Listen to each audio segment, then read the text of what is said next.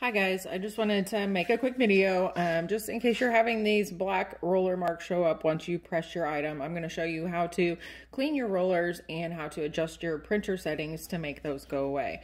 I just wanted to show you on paper also what that looks like. So I printed high quality, and you can see here that once it went through the black ink while it was still wet, then it left all these little dots and lines below it. I changed it to standard, and that helps some.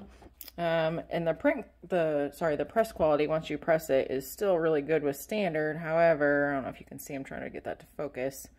You can see that it still left those little lines when there's a lot of ink laid down ahead of time. So we'll go ahead and get started cleaning those rollers.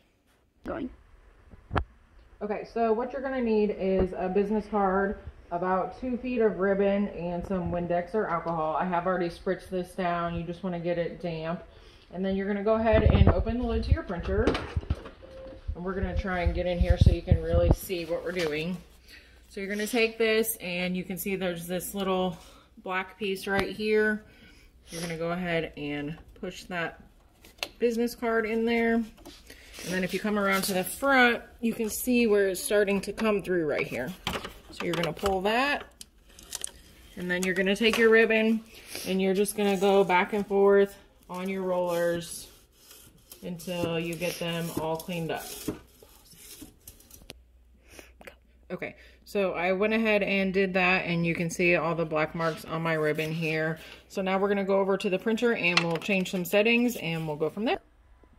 Okay, so I print my designs from Silhouette Studio. So I have this already set up for an 8.5/11 size paper, and then I just have this black block here that's 8x2. So we're going to go ahead and go up to our printer settings here.